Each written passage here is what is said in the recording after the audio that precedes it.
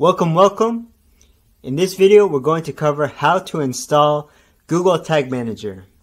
Google Tag Manager, or GTM for short, is great for managing and adding tags to your web properties such as your website or app.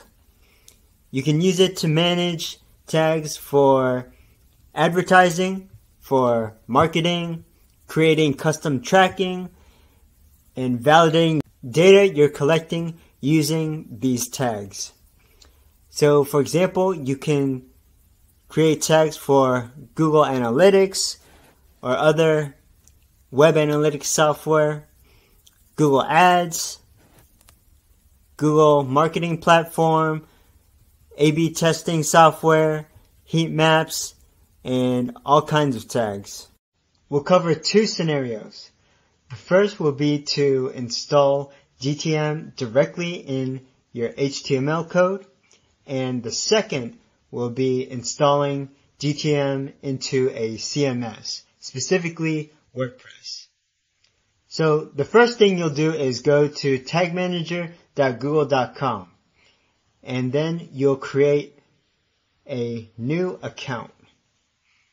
So the account structure is similar to creating an account for Universal Analytics. Your GTM account will be structured in such a way that you'll have one account with one or more containers. So think of your account as the top level, as your organization as a whole. And within your organization or your account, you'll have one or more containers. So you could have a container for different web properties. You could have a container for your website, or you can have a container for your mobile app or other web properties. We're going to name our account, our GTM account, Digital Learning Sandbox. Then we'll scroll down to the container setup, and we'll just call this Digital Sandbox, and we'll continue down and select the target platform to indicate what kind of web property we want to place our container on. Click on Create and go through and accept the Terms of Service Agreement. And once you do that, you're brought to this screen, which will show you the code that you need to paste in your head and body tag. So to install GTM directly into your HTML code, copy the first snippet of code and head over to your HTML. Locate the head tag and paste your code as high up in the head tag as possible. Then copy the code for the body tag, and this is the no script code. Find the opening body tag and paste the no script code directly after the opening body tag. The second scenario we'll cover is installing GTM into your WordPress CMS. So copy this snippet of code for the head tag and head over to the admin section of WordPress. So now you can install GTM in your theme files, but the major drawback to that is you'll have to reinstall GTM every time your theme updates. Instead, you can install a plugin or a theme, for example, a website builder, that will allow you to install the code in the header or body sections. So my preference, especially if I'm working on my own project, my own website, is to use a website builder theme like Divi or Elementor. And you can find links to those in the description. But using a website builder will provide you with the ability to paste the code in the head and body sections. So Once you install your plugin or your theme, what you want to do is find the area where you can edit or you can add code to the head and body sections. So for Divi specifically, I'm going to click in the settings here, the Divi theme options, and that area that we're looking for is under integration.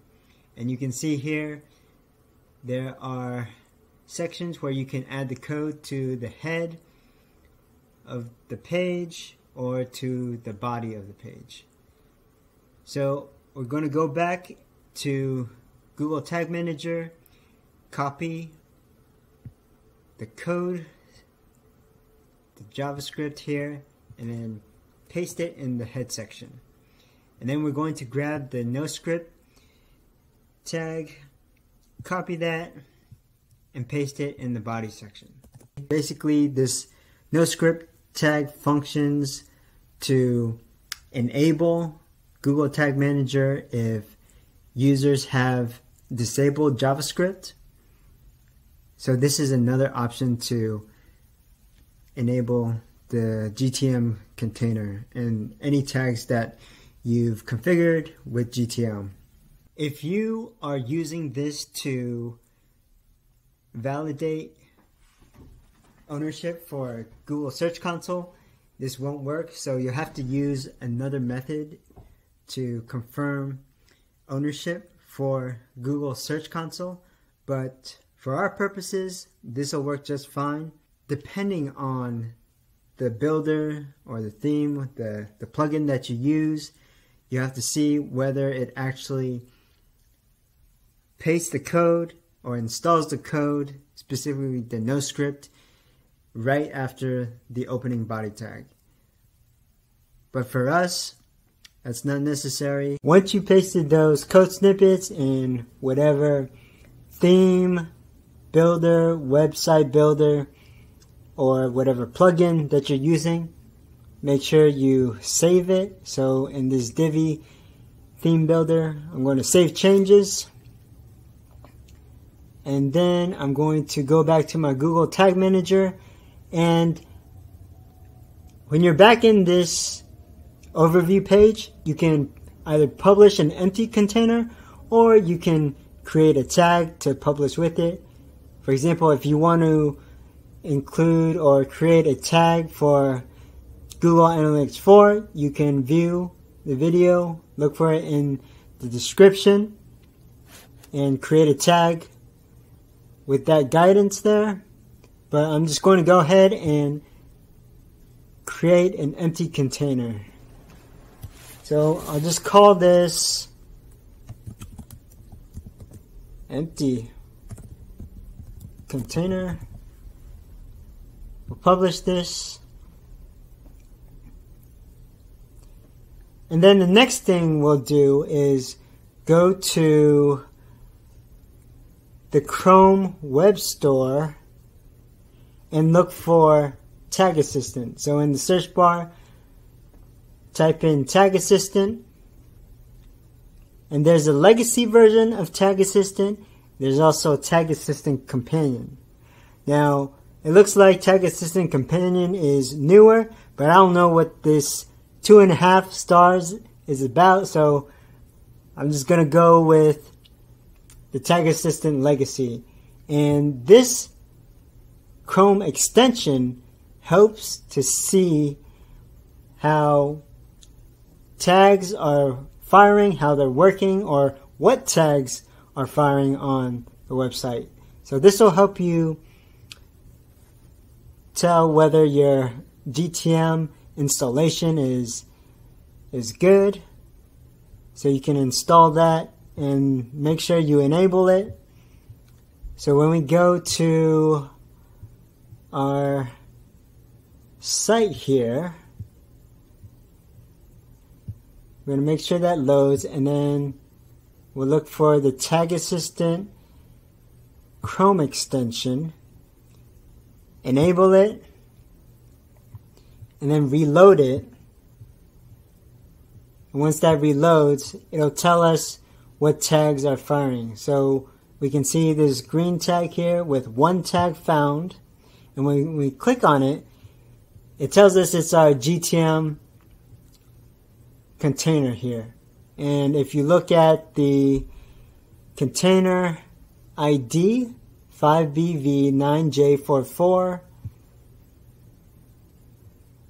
let's go back to our workspace and compare it to the container ID here, and it's the same. So the tag assistant tells us that we've correctly installed our GTM container. So that's how you install the GTM container on your website. Now you can create tags, add marketing tags, add advertising tags, whatever tags you need for your website. So if you found this helpful, please like, subscribe, comment.